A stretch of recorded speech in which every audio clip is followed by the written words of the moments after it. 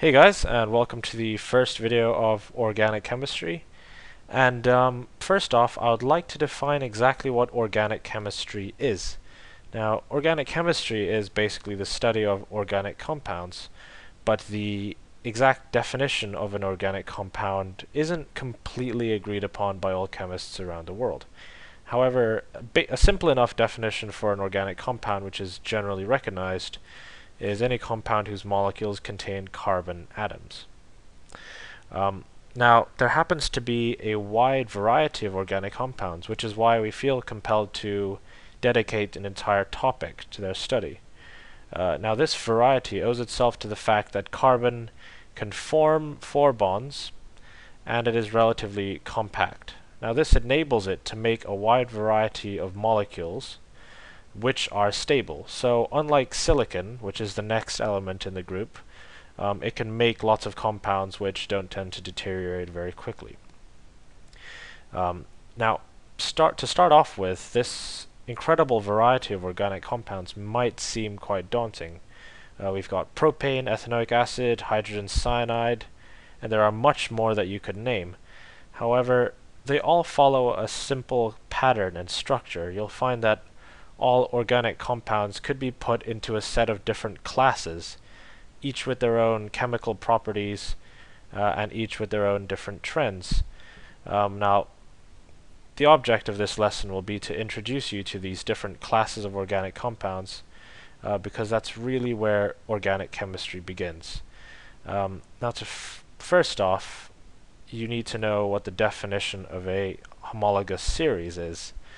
And I would like to first give you the example of propane.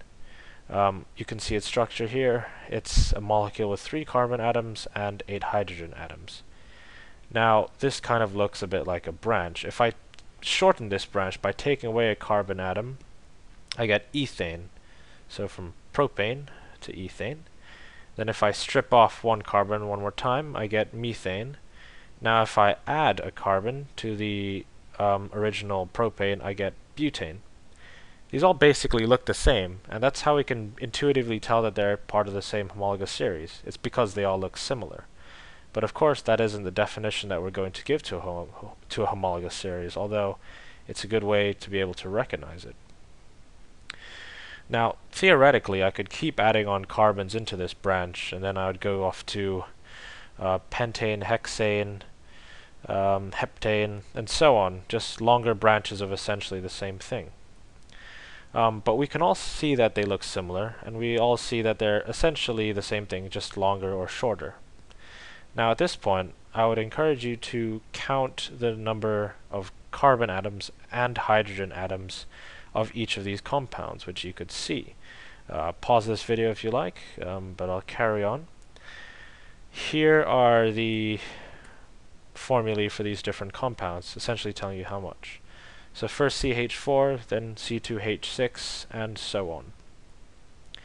Now, could you invent a kind of formula which would allow you to figure out the number of hydrogen atoms present in any of these compounds, given that you know how many carbon atoms are present? Well, as it turns out, there is a formula for this. All of these compounds follow the basic general formula, as we call it. That's an important term. CnH2n plus 2. That is the general formula for this class of organic compounds. And that basically means if you have n number of carbon atoms, let's say 2 for ethane, if you want to find the number of hydrogen atoms, all you have to do is multiply that by 2, so you have 4, and then plus 2, so you get 6. And you can try it. This works for methane, propane, and butane as well. Now, butane is, I would think, a relatively good example to show why this general formula works in the first place. If you look at one of these little mid-branches, now I chose butane because it is quite a lot of them. If you look at one of these mid-sections, it contains 1 carbon atom and 2 hydrogen atoms. So in total, if you want to find out how many carbon atoms and hydrogen atoms there are in this middle section, you just multiply this one unit by the number of units there are. So this would give you the formula CnH2n. But then you also need to consider these two hydrogens on the side, essentially terminating the molecule. And then you add those two, you consider them, you get CnH2n plus 2. So that's why this general formula works. Now, this is a specific property of homologous series, that they all follow the same general formula. So this class of organic compounds, or this homologous series, all follows the same formula, or the same general formula, CnH2n plus 2. This is important to remember. Another property of this homologous series, and indeed all homologous series, is that they follow gradual trends in physical properties. For example, from methane to butane, as these branches keep getting bigger, you get a gradual increase in the melting point and boiling point. And this gradual physical change as you go down the homologous series is one specific property which you must mention when you're defining a homologous series. And thirdly, all of the compounds in the homologous series have this or similar chemical properties, essentially the same chemical properties, because they're composed of the same stuff. For example, this specific homologous series contains carbon atoms, hydrogen atoms, and only single bonds. And if you've studied chemistry at high school level, you should know what a single bond is.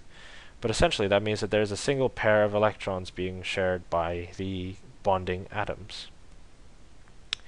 And this specific homologous series, which I've shown to you now, is called the alkane family, or the alkanes. That is the name that we give to molecules that look like this, with single bonds and branches of carbon and hydrogen atoms. Now, perhaps now we should take a look at a different homologous series. This time, let's look at a specific compound called propene. Now, as you can see, there is a double bond between two carbon atoms in propene. Similarly, we could decrease the size of this molecule, just take off a carbon, but making sure that we still have this double bond to create ethene. And we can also increase the size to make butene or butuene. I'll explain why the 2 is there in the next video. But the point is this double bond is still there. Now at this point you might be wondering why I skipped methane. Well, if you look at the structure of methane, you'll be able to tell why there could not be a double bond between two neighboring carbon atoms. Because this carbon atom has no carbon atoms to bond with, essentially. So it's the same deal. Counting all of these atoms in ethene, propene, and butene, you can come up with another general formula. This time, CnH2n. Well, where's that plus 2 gone? Well, since there is a double bond present, 2 of the carbons here need to sacrifice 2 of the potential bonds that they could have made to bond with hydrogen. Not each, but collectively. Each they would have to sacrifice 1. So essentially, we've taken away the capability of these molecules to hold 2 more hydrogen atoms. So instead of CnH2n plus 2, it's just CnH2n for this specific new homologous series. And there's a name we give to this new homologous series. They're called the alkenes. And the specific property of alkenes is that they're essentially the same as alkanes, except that they contain a double bond. This property of alkenes, that they contain a double bond, is what leads us to call them unsaturated. When all the bonds are single, we say that they're saturated. When there's a double bond involved or a triple bond, we call them unsaturated. And this is important to remember. Now, let's look at a third and final homologous series. I promise to you this will be the last one. Let's look at the compound propanol. It's essentially the same as propane, except instead of a H at one of the ends, it contains an OH, a hydroxide functional group. And the reason I did not draw a bond between the O and the H is that this OH it is useful to consider it as a single entity, that it moves around as an OH, that it acts as an OH, and not an O and a H, for the sake of remembering all these homologous series. Now, it's the same deal. We can take away carbon atoms to make this look simpler. We can get ethanol, methanol, and we can expand it to create butanol. It's the same deal all over again. And here, let's try creating the formulae for these compounds. What we find is that we do get kind of a gradual increase in the numbers of carbon and hydrogen atoms as we've seen before, but this OH stays constant. Therefore, when we write the general formula for this homologous series, we get CnH2n plus 1 OH.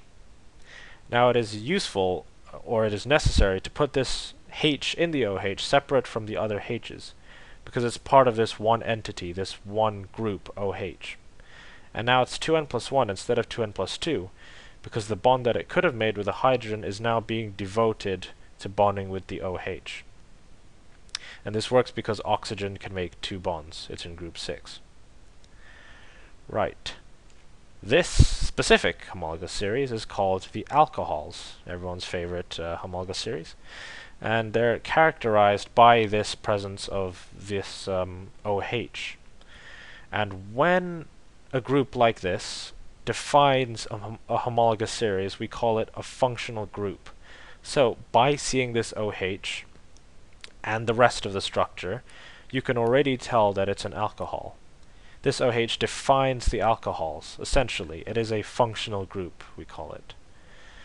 And lastly, before I finish this video, I would like to explain to you briefly the naming of these different compounds. You might have seen certain patterns, such as methane, methanol, ethane, ethene, ethanol, propane, propene, propanol, butane, butene, butanol, blah blah.